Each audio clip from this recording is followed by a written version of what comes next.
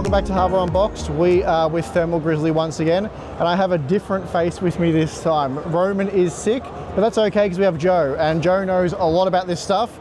He just went through it all with me. There's a lot of new products, a lot of new information, so I was like, Joe, can you come and help me out with all of this? No problem. So here he is.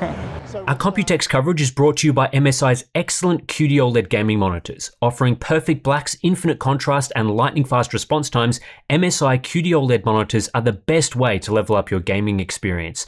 And there are options for everyone, whether you're after an incredible 4K panel or a blistering 500Hz refresh rate, all with the latest features like True HDR, a custom graphene film to cool the display, and HDMI 2.1 with full console support. Check the links below to learn more about MSI's QD OLEDs. Also supporting our Computex trip this year is Thermal Grizzly and their Duranaut high-performance thermal paste offering extreme long-term stability combined with outstanding thermal conductivity. It's not electrically conductive and won't harden over time. So for more information, please check the links in the video description. So we'll start with the DeBauer Benchtable. So this is the third Thermal Grizzly DeBauer project, and with this one, things got quite carried away between Roman and Elmore. So this was his kind of dream bench table because he likes things very simple and generally just uses a PCB with standoffs. And then he was thinking, like, together with Elmore, what if the PCB does a lot more useful things? So there's incorporated essentially a USB input, a fan header input from the CPU, an RGB input, and a 6-pin PCIe power input. And with those 4 inputs, it has RGB in the base, that's the simplest thing. There are 4 fan zones that can be used to configure all of the fans. One of them is dedicated to pumps that has 3 amp outputs, all the other ones are 1 amp. And they all come with a little toggle switch. So you can either take the CPU PWM or you can override with 50 and 100% values. Then the data input from USB gets split between 4 SD card slots and 4 USB-A slots, right? So you can have your mouse and keyboard plugged in front or back of the bench. And there are also 2 USB-C ports which are powered. So you can charge with these or run like high current stuff on those. Yeah. So if he wants to switch between AMD platforms, Intel platforms, he just has to reconnect the SATA, the USB, all that stuff, and it's all there, ready to go. There's not completely rebuilding the whole thing every time and having to disconnect and reconnect absolutely everything. Yeah, and also when you might be comparing 2 platforms that aren't exactly the same, where the fans won't respond in the same way or anything like that, to have the toggle like 50 to 100% is much easier than installing a different piece of software or changing it in the BIOS. Yeah, absolutely. Neat. And it's got the acrylic sort of RGB layer that comes with it, so that's all part of it? Everything is part of it. Okay, so this is the finished product. The light diffuser layer, and there's an aluminium base just to protect it all, and these little extensions fit 120 and 140 fans and radiators. And VRM cooling, all that sort of stuff. Yep, and a little place in the base for a power supply. Okay, yep. Yeah. So this is the 3rd iteration you were saying? Well, it's the 3rd DeBauer Elmore project from Thermal Grizzly. Okay. Yeah, the first was the ruler. Gotcha. You remember the little soldering experiment and the coaster. Okay, so they've really upped their game, right? Yeah, this is the big one. I'm not sure what's going to come next from them, but I'm here for it. So we'll move along to what's probably, I want to say my favorite Thermal Grizzly product, because I did love the WireView, and I've talked with Roman a lot about it, made a few suggestions, and really since the WireView was first introduced, the high-powered connector seems to have only gotten worse. So with the way it works and how NVIDIA's implemented it, any safeguards that it did have, they seem to keep removing. And so this helps with the WireView 2 will help with that. So there's sensing for each one of the 12 volt connections, as I understand it. So I'll let you tell us a bit about it, and if I've got any questions, we'll go from there. Yep, so very similar to the Astral, there's a shunt resistor for each of the plus 12 volt pins, so it can measure the current draw on each pin. There's also temperature measuring on each pin and in the vicinity of each connector. There's 2 temperature inputs, so you can attach one to a backplate, one like around the connector. And yeah, there's a USB-C for reconfiguring it. If you're not happy with sort of the default settings for the alarms and for the warnings, or you want to just upload a different kind of skin to it, stuff like that, there's USB-C, but it's not necessary to use it. Yes. Everything will function with just the power. You don't need any software. It will just work out of the box like the old WireView.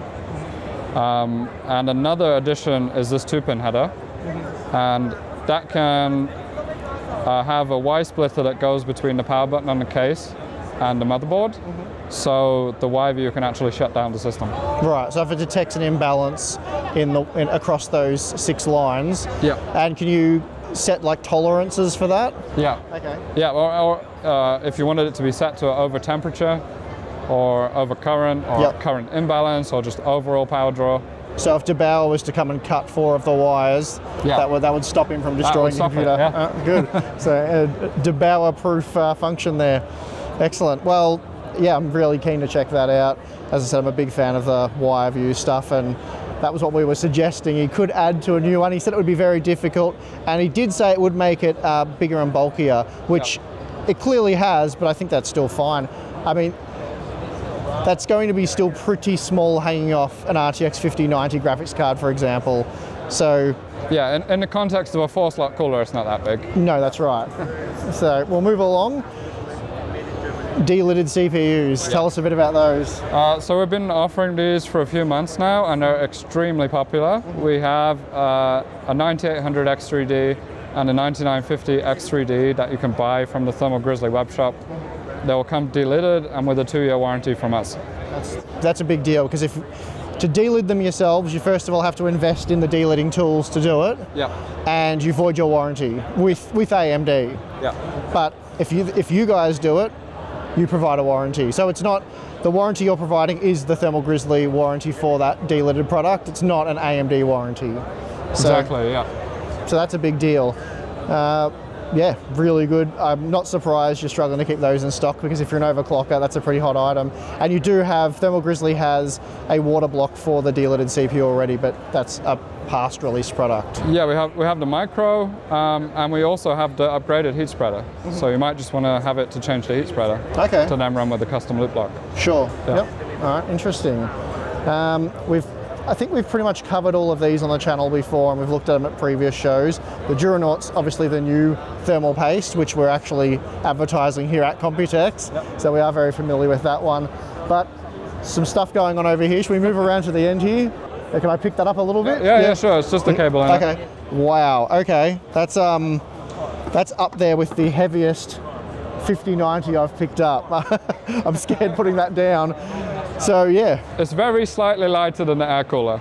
It is, but not much. Of the Astral. Yeah, of the Astral. Yeah, I suppose the Astral just being so much physically larger, there's more of it to grab, and because it's a giant brick, you expect it to be heavy, but this being so compact, yeah, surprisingly heavy, and that's obviously large, in part largely due to the water block. Yep, so by far the heaviest component, the most complex, and the longest to produce is this cold plate. This gets machined from both sides, and then the entire thing is glass blasted.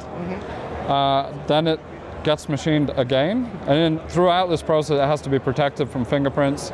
Nobody can handle it. And then all these faces, which are contacts for thermal pads, or for thermal putty if you want to use it, they all get a mirror finish, and then the whole thing's nickel plated, so you get from the front side perfect sandblasting with no machining marks, and from the back side perfect mirror contacts. Yeah, it looks extremely high quality.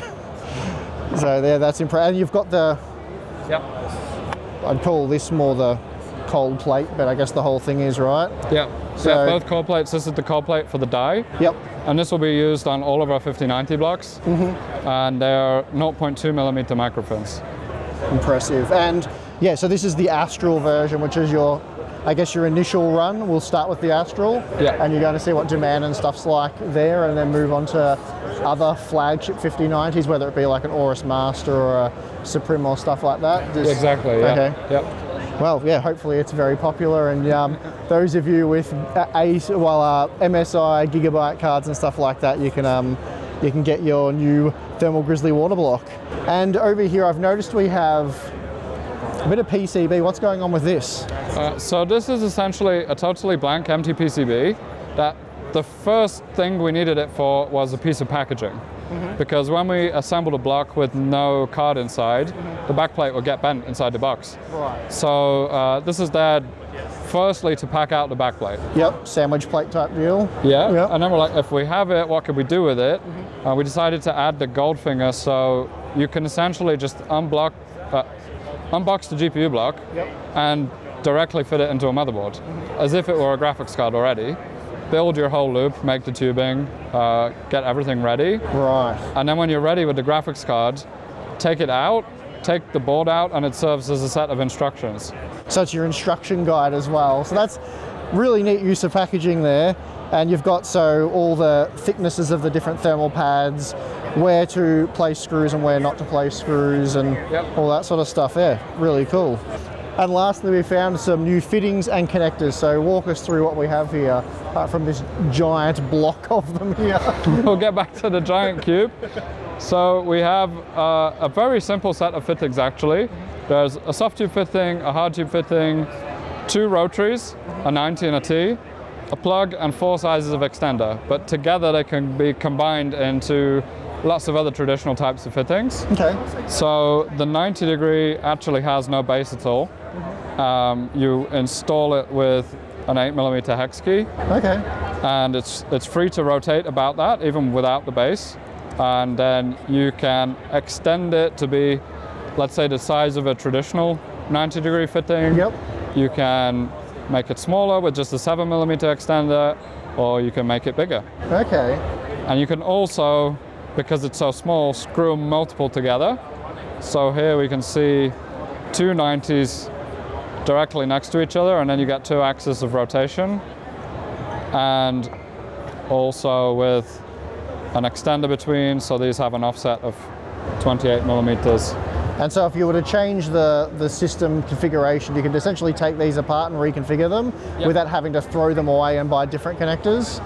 So it's a very, I guess, modular type system. Exactly, yeah. We wanted to make each component as small and simple as it can be. So, you know, you take 190 like this and you can use it in any position you would want, a small one or a big one. And it's quite practical just to have lots of them then. Yeah. And you can also do that.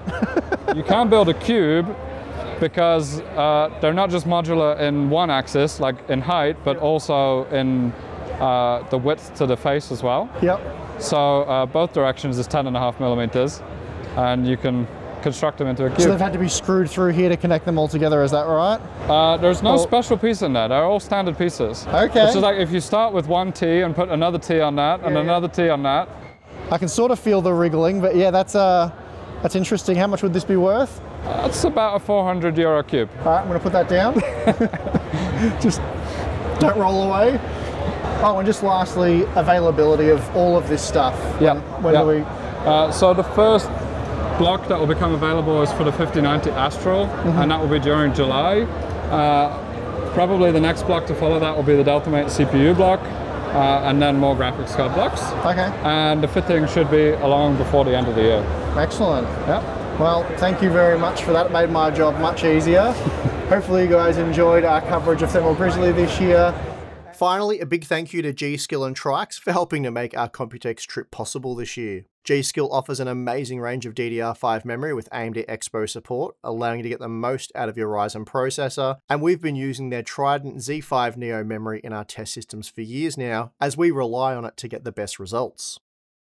We've also started using Trix coolers, and I've got to say the Panorama SE 360 Black is one of the best looking AIOs I've ever seen. The quality of the rotatable display is incredible, and as complex as the design appears, it's remarkably quick and easy to install. So for more information, please check the links in the video description. Hopefully you guys enjoyed our coverage of Thermal Grizzly this year, and... Thank you.